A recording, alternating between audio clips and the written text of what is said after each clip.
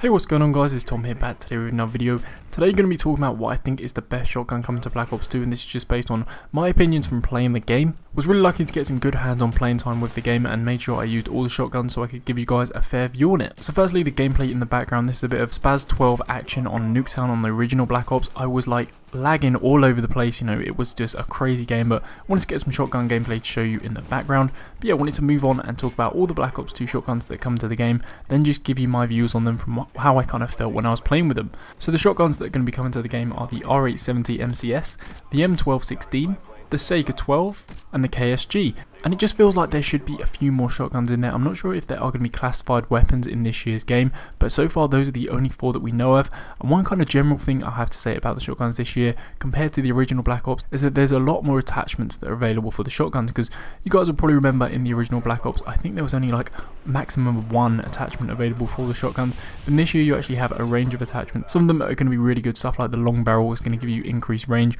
That's going to really help out the shotguns. But now going through each of the shotguns in turn, I'm going to start off with the R870 MCS. It's a pump action shotgun. I've said a little bit about it in my Black Ops 2 shotgun class. It's like a beefed up version of the Stakeout. That's how I kind of felt it was. Very reminiscent of that gun. It's pretty powerful. And yeah, I say it was like the Stakeout from Black Ops. You just got more one hit kills, and I think the time between kind of the pump action was a little bit faster. So it's definitely better than the Stakeout in the original Black Ops. Next shotgun is the M1216. Now this is a fully automatic shotgun. However, it comes with a cyclical magazine which is chambered into quarters, and I've actually gone over this before when I was actually giving you my Black Ops 2 weapon previews.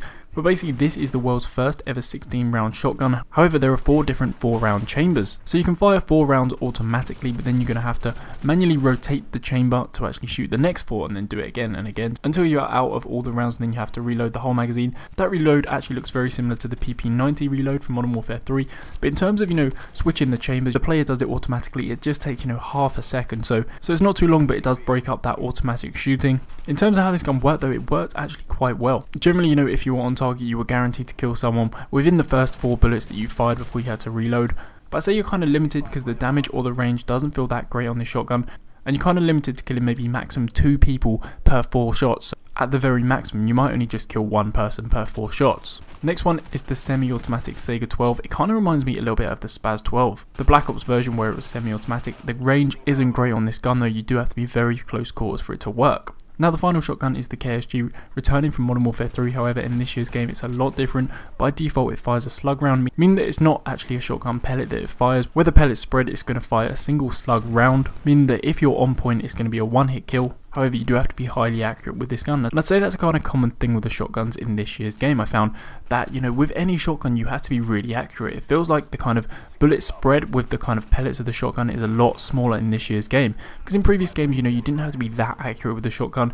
If you were kind of shooting towards the opponent, some of the pellets were going to hit and you were going to do damage.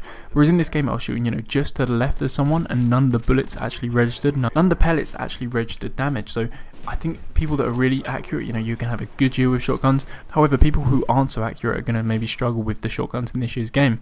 In terms of the best shotgun that I think is going to be on day one from what I've played of it, I think if you're really accurate, as I just said, the KSG is going to be absolutely beast. Otherwise, I actually like the M1216. I think that's a good alternative. Stick extended mags on it as well. It's got 24 rounds. So you've got a lot of bullets and a lot of firepower, and if you can get close up, it's really going to work well for you. So guys, that's my opinions on the shotgun. Let me know which one of these you like the look of the most. And I just want to say a big thanks for watching guys. Drop a like if you're still here and you enjoyed this video, and also make sure to subscribe if you're new to the channel. Apart from that, check out a couple of my previous videos, got those on screen right now. And I'll be catching you guys with some more videos over the weekend.